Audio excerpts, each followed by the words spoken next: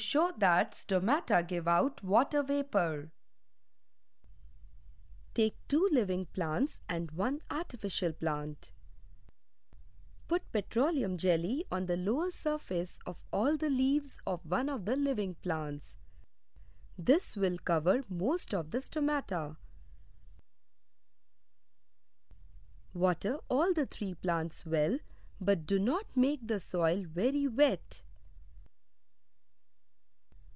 Cover each of the plants with a plastic bag.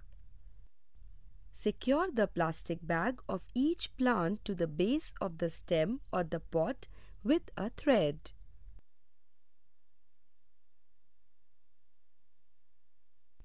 Observe what happens to the plants after 2 to 3 days.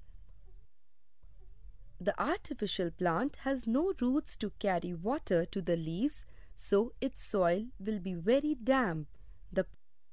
The plant with no jelly on its leaves will have watery droplets on the inner side of the plastic bag.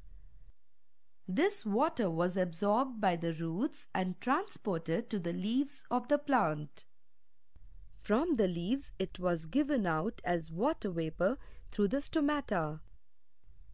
The plant with jelly on its leaves will have very few or no droplets of water on the inner side of the plastic bag. This is because most of its stomata were covered with petroleum jelly. The soil may be drier than the soil of the artificial plant because the water was absorbed by the roots.